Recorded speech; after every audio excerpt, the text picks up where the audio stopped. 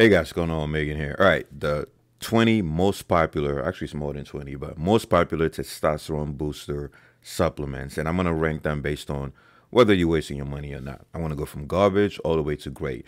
And what am I going to use to rank this? I'm going to use the scientific literature and my 2 decades of experience doing this shit. All right, let's get straight to it.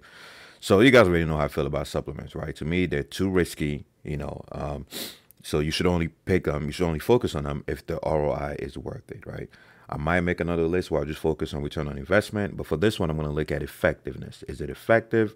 How do we know if it's effective? I'm not using anecdotes. I'm using data, actual objective research, the scientific literature, human randomized controlled trials where we're giving one group a placebo and the other group the supplement, right? And I need those repeated over and over again for me to be confident. Right? I don't care about one random study from 1933. Okay? I don't care about a random study, right? That's a case study or that's not peer reviewed or whatever. No, I want high quality research and ideally meta-analysis. Right? So that's how you remove the noise, the BS promotions out there from what actually works. All right. So let's pick them a random. All right, creatine. So for some reason, people market creatine as a testosterone booster. It's not really a testosterone booster. Can it increase testosterone? Of course, but it'll be indirectly. It'll be indirectly, through multiple mechanisms. But as far as a direct testosterone booster, no. So even though I recommend creatine, I think everyone should be on creatine. Obviously, not medical advice.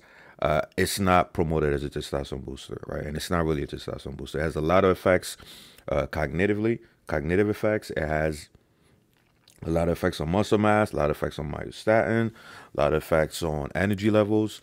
Well researched, but it's not a testosterone booster per se. As far as DHT, again, I told you guys you cannot use one study to make conclusions. There's one study that shows that creatine increases DHT.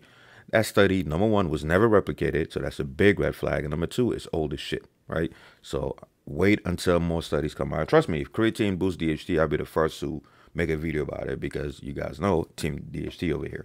All right, so I'm going to put creatine at good, but not for testosterone boosting, right? For mainly all the other effects and benefits creatine has. All right, next we have Horny Goat Weed. I'm going to put that at waste your money, right? It's not effective at boosting testosterone on humans, that is. And the magnitude, even if it does increase testosterone, the magnitude is not enough to make it worthwhile. Some people get, effect from it, but it's hard to tell if it's placebo or not. If you look at the scientific literature on humans, not just on animals, right? I always look at both. It's not a great testosterone booster. Next, we have magnesium. I'm going to put it at great, not just because of its effect on testosterone, but because of its effects on free testosterone, right? Sex hormone binding globulin, but also its effects on health in general. And most of you guys, believe it or not, are not eating enough magnesium. So I'm going to put it at great. Next, we have Fadogia. I'm going to put waste of money. You wasting your money, guys. Oh, I'm so mad for the people who promoted this thing. Guys, Fadogia has no peer-reviewed human randomized control trials, right? Let alone double-blind studies, let alone crossover studies. We need more evidence. I'm not saying it doesn't work, right? But as of right now, you're wasting your money. We have animal studies on it, but even those are not conclusive because they do show a lot of toxicity risk, right? So Fadogia Agrestis for boosting testosterone in humans, you're wasting your money as of right now. If new research comes out, I'll be the first to make a video saying, all right, guys, we have emerging evidence from well-designed, well-controlled studies. As of right now, all you're getting is placebo, not to mention you're getting the risk as well. Next, we have D-aspartic acid. D-aspartic acid, I'm putting it at waste of money, right? Years ago, I think 1 or 2 studies came out showing the benefit and everyone went crazy, but emerging research came and showed that no, there's no significant benefit on testosterone, at least not long term. So that's another reason why I keep telling you guys, you can't just pick one study and be like, see, one study said this. The whole goal of science is to replicate things. It has to be replicated, right? Because the sample sizes on most studies are too small. So you can't just use one study. We need multiple. So as of right now, if you're buying D-aspartic acid for testosterone, you're wasting your money. Again, if more research comes out, I'll be the first to tell you. I'm not biased. I'm not sponsored by any of these motherfucking companies. I have no dog in this fight. Next, you have ZMA. Now, this one is tricky. I'm going to put it at gambling, right? And the only reason why it's even higher is because it has zinc and magnesium, which are obviously great testosterone boosters. But as far as most ZMA supplements out there, based on the studies, the body of evidence, you gambling, right? You might get an effect, you might not. So I'm going to put that gambling. Next, we have ashwagandha. Unfortunately, yeah, and I have to say unfortunately, this one is that good, right? Because again, I have to be I have to be objective. Was that a food and slip? It has a lot of studies on it. It has a lot of animal studies, a lot of human studies. And the effect is also pretty good, right? You're getting around, 20% boost in T on average. Again, it's not huge, it's not massive, but that is going from 1,000 to 1,200, right? Which is decent. So the only reason I'm putting it at good is because, again, it has a lot of human studies, animal studies. It has a lot of RCT, so it's not just random human studies. It's randomized control trials. And it's also showing an effect on cortisol and other things. So it is a good supplement. Of course, like every supplement, you got to make sure you're getting it from a good source, because a lot of them are underdosed. A lot of supplement companies put a lot of toxic metals, whether they do it on purpose or not. And remember, supplements are not regulated. So you got to be very careful. Make sure you're getting it from a trusted source, and make sure you're cycling them bitches, right? You don't want to take them every fucking day for the rest of your life. All right, so I'm going to put that one at good.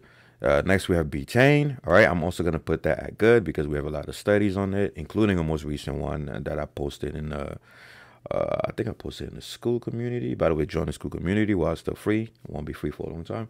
If it's not in the school community, I think I posted on Instagram. But yeah, there's a recent study that came out, I think about 2-3 years ago. And it was also replicated, showing great effects, not just on testosterone, but also on cortisol. The reason I'm not putting it in great is, once again, even though the studies were good, I need more data. Next, we have boron. I'm also going to put boron at boron. I'm going to put at great. Yeah, I'm going to put boron at great because most of you guys are not getting enough boron from your diet anyway. And I tend to put dietary micronutrients higher than regular herbs and supplements, right? Because you need them not just for testosterone, but for other functions. So boron, amazing for testosterone, amazing for DHT, free testosterone, lowering inflammation, modulating SSBG, modulating interleukin-6, blah, blah, blah. Great, great, great nutrient. And again, you can get it from foods, which is what I always tell people. Get the majority of your nutrients from foods, not supplements.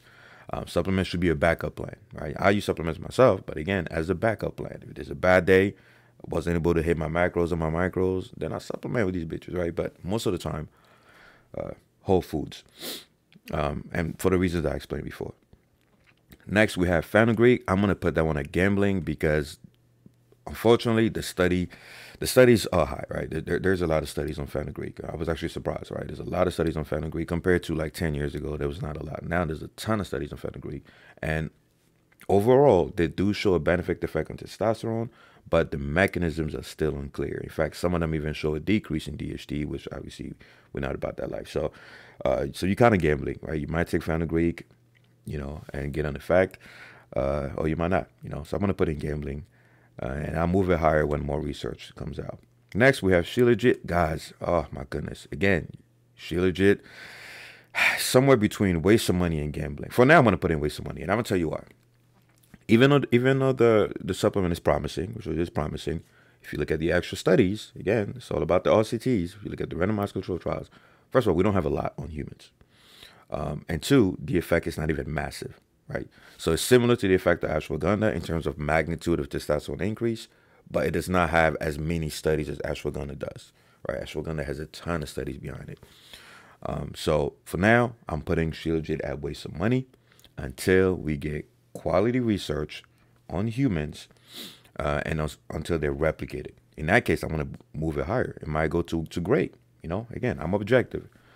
No dog in this fight. Next, we have Cistance. Same thing. Waste of money. Oh, man. That's how you know. Guys, this is how you know that fitness influencers are full of shit.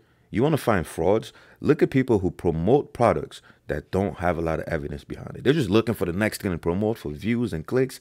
They don't give a fuck about your health. They don't give a fuck about the side effects. If they did, they will wait for data before they promote something. You know how many influencers out there are promoting these supplements?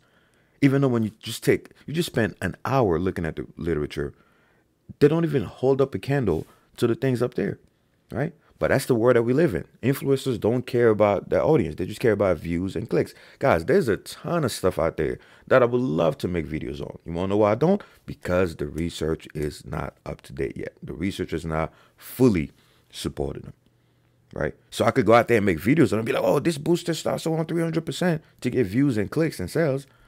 but I'll be lying to my audience, right? So anybody who's recommending these things, they're frauds. Now, if they're making a video saying, hey, we're not sure about this, you know, try, see what happens, then that's a different story. But anyone who's saying definitively, like, oh, yeah, this increases testosterone, they are full of shit, or they can't interpret the literature. Next, we have ginseng, same thing. So far, waste of money, right? Not enough human studies, and the few human studies we have, don't even show a massive increase in testosterone, right? And again, not only are we trying to increase testosterone, but remember, we're also trying to increase net androgen status, which is all that matters at the end. Your androgen receptor signaling, as well as your as well as reducing your anti-androgens. All right, next we have caffeine. Believe it or not, this one is going to shock a lot of people. Caffeine goes in good, right? We have a lot of data showing caffeine increasing testosterone. The reason I'm not putting it in great is because, one, you can't take it all the time, right? You're going to become desensitized to it. But two, if you take too much caffeine, you're actually going to interfere with sleep, and you might actually increase cortisol. So that's the only reason I'm not putting it in great. But it's definitely good because it works on trained man, it works on normal man, it works on animals, and it has some effects on reducing estradiol, the main estrogen. Same thing with coffee, right? The main active ingredient is caffeine. So coffee also goes in good, right? Has a lot of benefits. Coffee actually has antioxidants, believe it or not, but people overdo it. People abuse coffee and caffeine, and not only they get desensitized, but they upregulate their cortisol too much. So I'm going to put it at good. Just be careful. There's an inverted U curve to everything here on this list.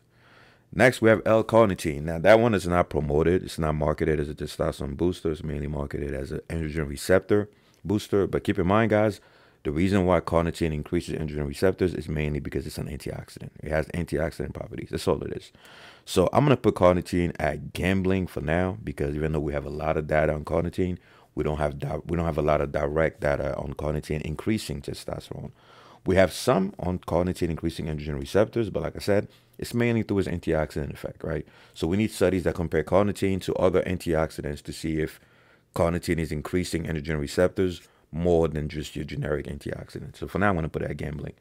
Also, you could just get it from steak, guys. You're getting a lot of carnitine from steak. And don't worry about the bioavailability thing, right? The carnitine from red meat is a lot more bioavailable than the one from supplements anyway. Next, we have vitamin D3. Obviously, great. Everybody should be on vitamin D. I made a whole video years ago about sunlight and vitamin D. Watch that, so I don't go into too many details. But that one has a ton of evidence, and the magnitude is pretty good. Next, we have Tribulus Terrestris. I can't pronounce that shit for the life of me. That one I'm going to put at gambling, right? We do have some data on humans and on rats. Some are showing an increase in testosterone. Some are not. Some are showing no change in testosterone, but an increase in net androgen signaling. So sex drive goes up, mood, energy, things like that. So I'm going to put in gambling for now until we get more research. So if you have the money to throw at it, go for it. Again, I'm not recommended by any of these brands. These are just random pictures I got from Google Images, right? So I'm not promoting or recommending any of these brands. Do your own research, bitch. All right, next we have Maca Root. Waste some money. Waste some money. Right now, the research is not conclusive on the effect of Maca Root on testosterone. Next, we have your standard testosterone boosters, right? I don't care what company's from. Garbage. Garbage. And I'm going to tell you why. One, we don't have literally studies showing a specific company's testosterone boosters, right? We don't have a lot of RCTs on that. If we do, then it's probably one or two, and that's not enough. It's not even enough to do a meta-analysis. So for me, I dismiss it. Number two, they're massively underdosed. Massively underdosed. I've been telling you guys about this for years, and I'm proven right year after year. Most supplements are underdosed. That's why I keep saying you're wasting your money, you know, even if you think it's a trusted source. So garbage. So not only you're not getting a big increase in testosterone, assuming you have a healthy diet, lifestyle, whatever, but it's underdosed. You're wasting your money. So garbage. Next we have the fuck is this one? Oh, Turkesterone. Oh my goodness, don't get me started. Even though I'm a big promoter of Ecdysterone and Turkesterone from foods, as well as using it to boost testosterone from a supplement, garbage. Garbage. What are you guys doing? I've told you time and time again to avoid spending money on Ecdysterone or Turkesterone supplements. I've been telling you guys this since day one, before it was even popular, before all these snake oil salesmen hopped on it. Go watch my videos. Well, I told you guys, get it from Whole Foods, right? Now, you're not going to get a massive dose from Whole Foods, but based on the studies, you're getting enough to have a bioavailable effect. Okay? Avoid using Turkesterone and testosterone to boost testosterone. I challenge you to find one, just one human randomized control trial that shows Turkesterone or Ecdysterone increasing testosterone. Just find one. I'll wait, bitch. Exactly. You didn't find one. Because it doesn't exist. It's all a lie, guys. Just stealing your money. Now, does that mean that Ecdysterone and Turkesterone don't have positive effects? Of course not. They have a ton of positive effects. I made, again, multiple videos on that. You could check them out. But I do not recommend you get them from supplements for the simple fact that they're underdosed. And again, we don't have studies comparing those supplements to placebos as far as, their effects on testosterone. Next, we have Tongkat Ali. Now, this one is going to go in good, right? Again, I was surprised years ago because, again, you guys don't want to keep up with the literature. I'm reading 10 to 20 studies a day minimum.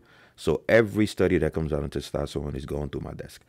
And unfortunately, or well, I shouldn't say unfortunately, but Tongkat Ali actually passes a lot of tests. There's a lot of studies on there, a lot of rat studies, a lot of human studies, and they're showing a consistent increase in testosterone. Now, it also depends on the dose, right? Some studies don't show a big increase, but if you look at the studies, the dose is not high enough. Also, it's one of the few supplements that shows an increase in testosterone, even if the person is healthy and young, right? Because most studies on testosterone are done on like old men who are full of inflammation and stuff. So it's one of the few supplements that shows an increase in T, and also an increase in free testosterone as well, right? Which is obviously more important, even if the person is healthy. Now, of course, as always, more studies is better, but as of right now, I'll put it in good based on the literature, right? I got to be objective. Next, we have zinc. Zinc, I want to put it in great, right? Ton of studies on humans and on animals.